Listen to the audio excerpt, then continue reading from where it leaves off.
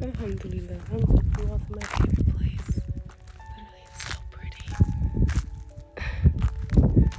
I love this place so much. Even though it looks like a bunch of trash, it's not.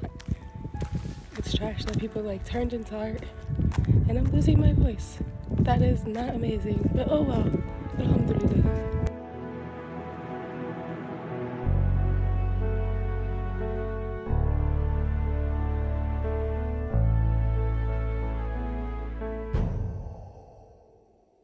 Why would I ever go back to Christianity? Your own religious text contradicts your guys' beliefs. In Numbers, it literally says God is not a man. But somehow you guys think Jesus Christ is God, but he's a man. In Matthew, Jesus literally cries out to God. How is he crying out to himself? Your Bible literally says his only begotten son, Jesus Christ. If he's his son, how is he? Like, how is he the creator? Because he's not. Then you have the fact that Leviticus and stuff says you're not supposed to eat shellfish or get tattoos and stuff. But guess what I see? I see plenty of Christians with cross tattoos and stuff. And like, I'm not trying to be a hypocrite because I have tattoos too. But like, got them before I was Muslim. And now that I'm Muslim, I don't plan on getting any more.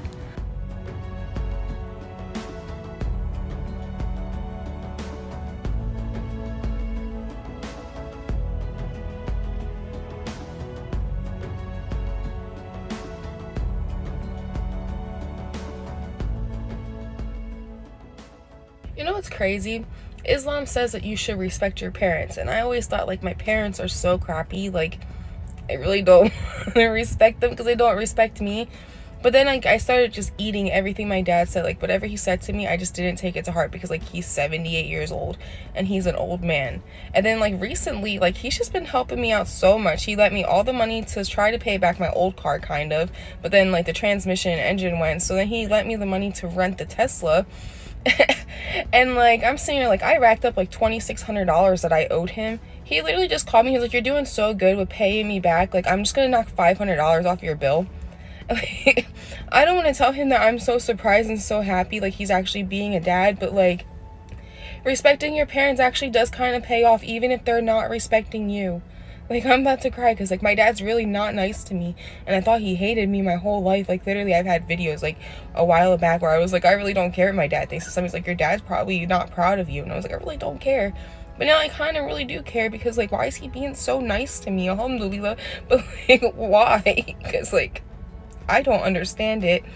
But I love my parents. Even if they're not, like, the best parents in the world, like, I don't know, now that I'm like chalking up everything they say that's mean or like disrespectful to me, like they've been so much nicer to me. It's weird, like so weird.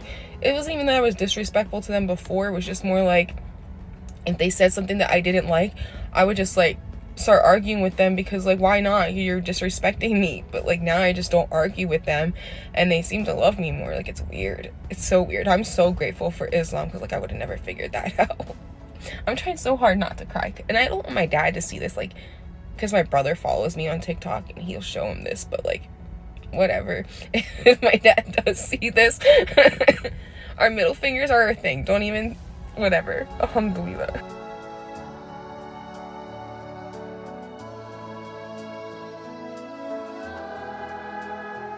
I love being Muslim so much because I already know, like, anytime I ever need anything or need guidance, advice, whatever, I can always go to the Muslim community and I know I'll get what I need.